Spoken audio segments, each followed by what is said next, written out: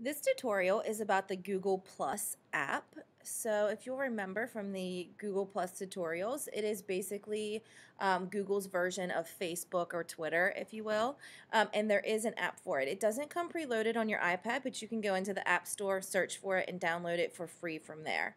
So I'm going to search for Plus, whoops, Google maybe, yeah, Google Plus, and open the app that way. Now again, as with any of the apps, the first time you log in, it's going to require you to insert your username and password, but after that it will remember you whenever you come back.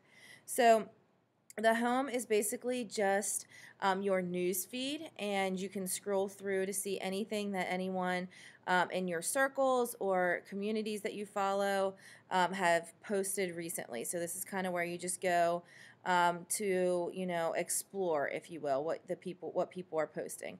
If you want to add a new post, you would click on the pencil in the bottom right corner.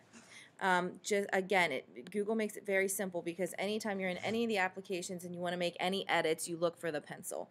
So I'm going to say working on tutorials on this snowy Monday. Okay, now if I wanted to add a picture, I would click the picture. You can add any of those. If I wanted to add a link, I could do that as well. If I click here on the Fountaindale staff, that's going to allow me to change who gets to see this. So I'm going to change it to WCPS. And then the three little dots allow me to disable comments or reshares if I don't want people to have that ability. So I'm going to post, and now again it'll load into my home screen.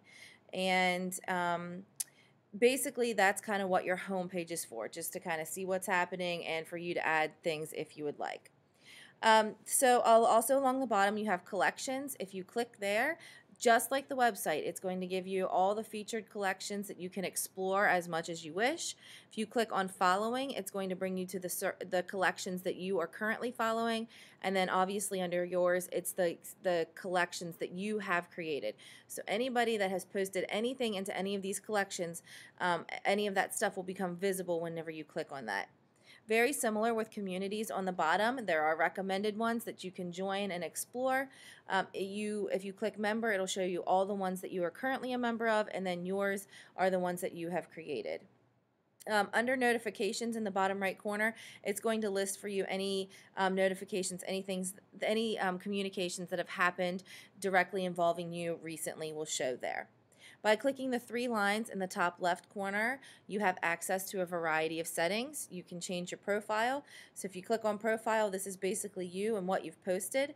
Up in the top right corner, there's a little eye.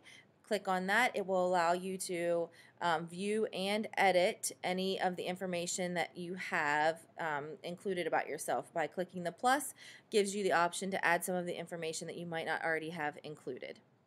Also under the three lines, you can choose people.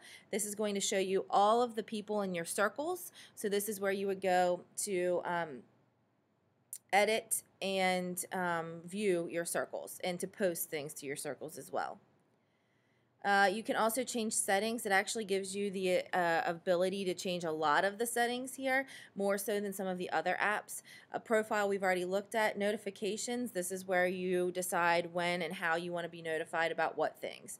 And again, each one has its own like kind of toggle thing that you can turn on and off based on your preference.